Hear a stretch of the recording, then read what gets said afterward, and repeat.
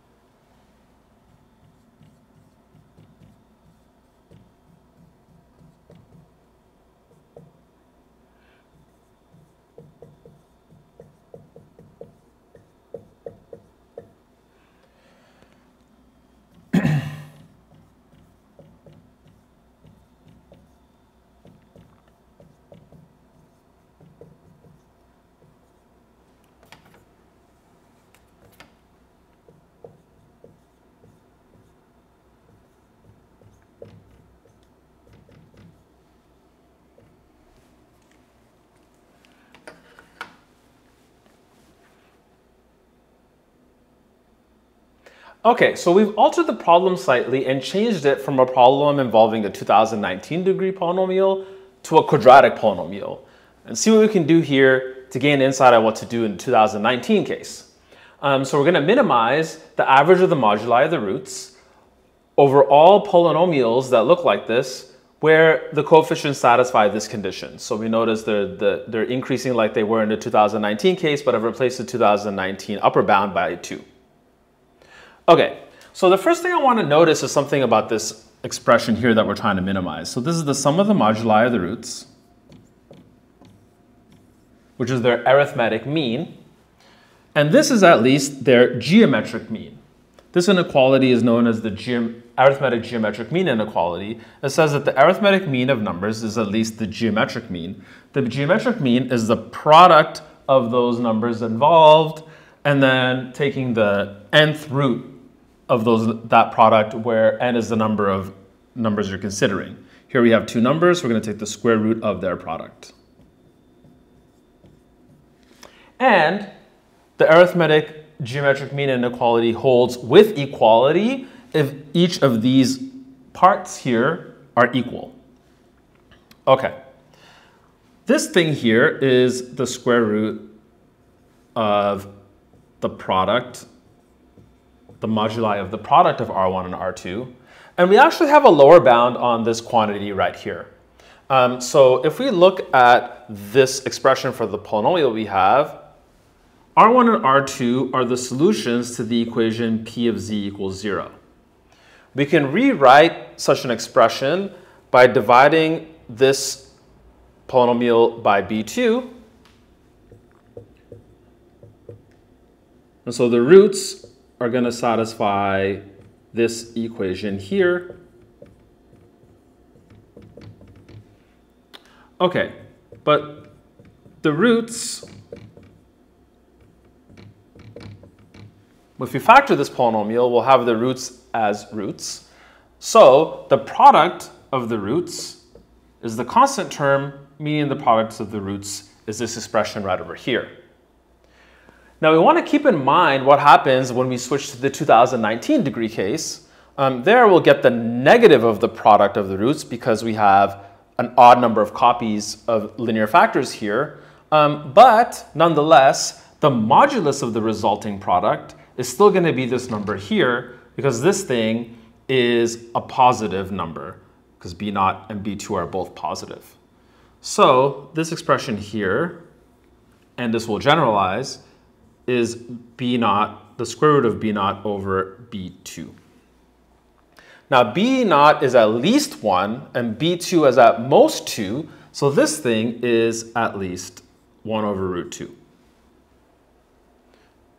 Okay, so I'll eliminate this work that we did. We know from the work we did that this quantity here is at least 1 over the square root of 1 over 2. So no matter what polynomial we pick in this family of polynomials, this expression here is at least the square root of 1 over 2. So if we can find a polynomial where we have equality in each of these situations, then that polynomial will minimize this function because we know this is a lower bound for sure, and that lower bound will be achieved. So we're looking for a polynomial where the modulus of R1 and the modulus of R2 are equal, and their product is 1/2. So in other words, they're both 1 over the square root of 2 in modulus. Okay, so thinking about a polynomial that satisfies this and also satisfies all of these conditions here is a little bit difficult. So what we'll do is start with one polynomial where the moduli of its roots is 1, and then try to scale it somehow to get a polynomial of the kind that we like. Okay, so how do we get a quadratic polynomial whose roots have modulus 1? We can start off with this cubic polynomial, z cubed minus 1, right? And observe any root of this satisfies r cubed is 1, and so the modulus of r cubed is 1, and so the modulus of r is itself 1. If you're familiar with roots of unity, we're looking at roots of unity here.